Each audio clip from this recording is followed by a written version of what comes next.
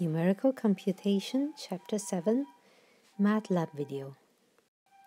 We will now take a look at a couple of examples and how they perform in Matlab. So for this test study, we chose an A matrix to be a 6 times 6 matrix, which is listed here. So it's diagonal dominant. We see diagonal is 4. It's kind of a sparse. It has many zeros. And off diagonal, we have just some values, -1, appearing here and there. Okay, and we choose the right-hand side vector b to be this value. So that's a column vector. And one can show or one can verify that the exact solution is 1, 2, 1, 2, 1, 2. So it becomes a bit easier for us to see if our iteration converges.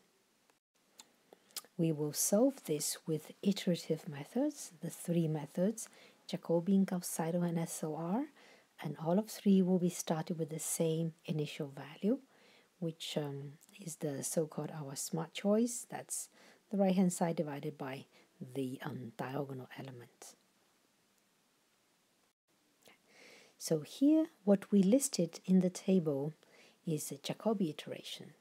So we want to set error tolerance epsilon to be 10 to the -5 measured in L infinity norm. So what does that mean is that we want the approximate solution to be accurate in at least 4 decimal places for all the elements, each one, x1, x2, all the way to x6. Okay, and then what we listed here is for each iteration we listed the 6 elements in the x vector. So as we see, after 10 iterations, it's not converging yet because we know the answer shall be 1, 2, 1, 2. Okay, there's still some error. And after 20 iterations, it's getting pretty close. And this is 1, that's good. And that's still not good. That's not good. That's not good. And this one is good. That's not. So we see we possibly need a couple more iterations, and it looks like it's getting there.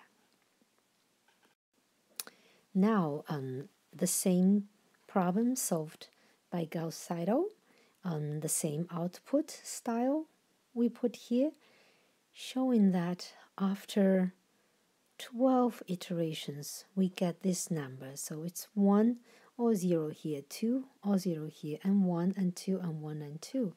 And that is good enough. It passed the tolerance criteria. So it converges after 12 iterations, so not bad.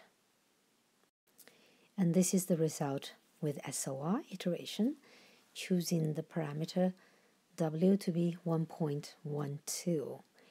And we see that the same output, we see that after 7, actually 8 iteration, will be guaranteed that our approximate solution is accurate up to 4 decimal places. So it's even better. So to conclude, we give this plot error against number of iterations for all 3 methods after many iterations. Okay. So the blue line here is in the Jacobi iteration, and the red one is the Gauss-Seidel, and the green one is SOR. And the arrow here is plotted in the logarithm scale.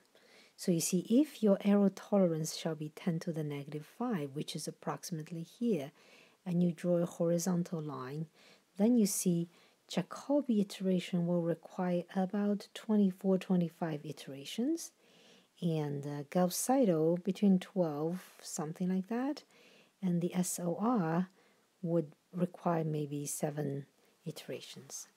And it goes down with a steeper slope, so the error decreases faster. Okay, so it clearly shows the SOR is the best choice here. Okay, so hope you enjoy this short video and see you next time.